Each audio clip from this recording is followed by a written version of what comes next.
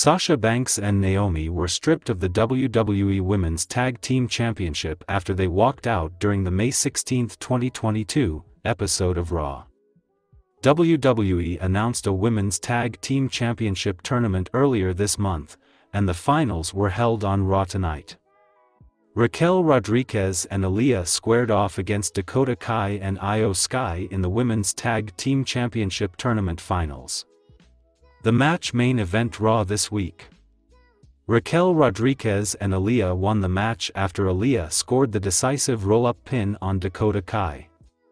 Dakota Kai and Io Sky had advanced into the tournament final after defeating the teams of Tamina Snuka and Dana Brooke and Asuka and Alexa Bliss.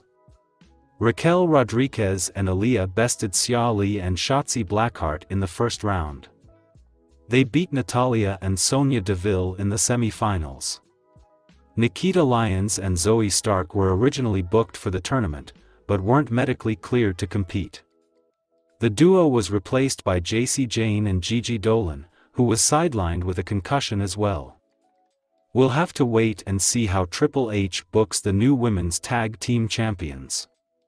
Ringside News exclusively reported that Toxic Attraction never had any main roster call-up planned for them. Are you happy for Raquel Rodriquez and Aliyah's big win on Raw? Sound off in the comments.